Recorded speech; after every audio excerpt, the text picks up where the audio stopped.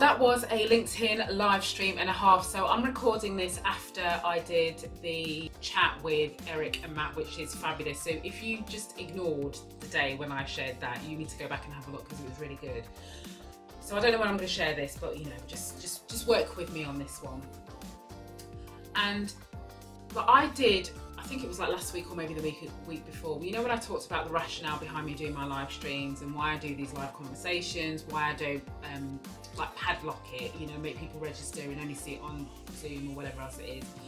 And I know it does come with its risks, you know. It does remind me that, like, I know how tiring and just downright bloody frustrating it is to try and get everybody else to understand this space, right, and why as black people we're not shutting up, you know, like I get that. But if we only spend, for those of us who've got the fortitude, right, I'm not saying for everybody, so I'm going to talk to people, those who are like, right, listen, I'm here, I'm ready to rock and roll, this is what I've got to do and I'm ready to do my bit. Now, if you spend your time talking and engaging with people who see the world exactly as you do, who believe the same things that you do, who want to fight the same fight as you do in the same way that you want to fight, it's very safe and it's very comfortable.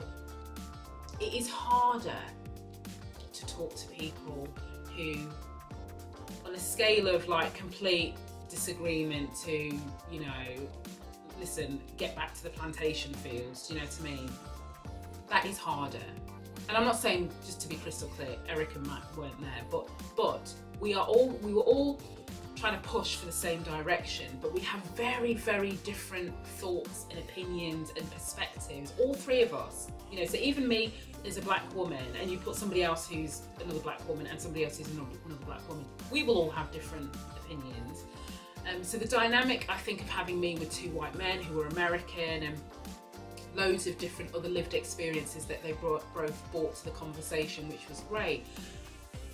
But like Matt and I always say, this is just like, we can't, there's safety in the echo chamber, but some of the progress, truth be told, also needs to be made with those people like on the fence. So they haven't really put one leg in, I'm just going to cling to the way things are and not allow black people the equality, and I'm not going to step up and do anything, I'm not going to acknowledge, I'm just going to pretend life is the same and hunky-dory and sit in my armchair and hope they're not going to do another black performance on Britain's Got Talent. Do you know what I mean? There are people who, like, convinced is not the right word, but I think who may be open to listening, to talking, to engaging. They're not going to make it easy because for whatever reason they're going to be holding on to their righteousness, you know, and it's this whole idea of fighting for what's right versus fighting to be right are two very different things. But it does feel more gratifying, I guess, when you can get somebody to see your perspective, not so they agree with you, because it's not about the agreement factor, just it's more about giving them a different perspective, so maybe in their own way they can go off and affect change somehow. So you're affecting in a positive way one more person that you wouldn't have done if you just spend all of your time talking and hanging out, you know, virtually and physically with people who get it. Like, listen, don't get me wrong, like sometimes you need it just to like bolster from all the bullshit that gets thrown your way, you know, and I need sometimes to just fall into, like, literally fall into the arms of people who just get what I'm trying to do. But a lot of the time I'm talking to people who kind of get it but not really, who want to do something about it because they have to, not because they want to. And I can choose, like, I do have the freedom of choice to be able to spend all my time with people that get it, but I don't, I like balance it out for my sanity. But don't underestimate the inroads that you can make with people who might not be far on the racist side, but you know, who might be open, and it's just one more conversation that you can have with them, not in terms of a caption on a post, but just talking to them, having a virtual coffee, and be willing to, and I hate this phrase, lean in, because it's so like, but we do have to lean into that conversation knowing that we may not win.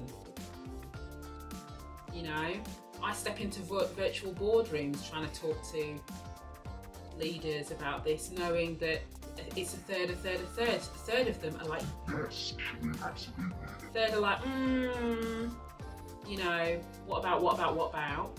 And the other third are just silent because this is not their jam and they have no intention of doing anything differently. So they're just going to stay quiet and hope that my hour or 2 hours is up. You know, but I do it because I strongly believe that we have to do this.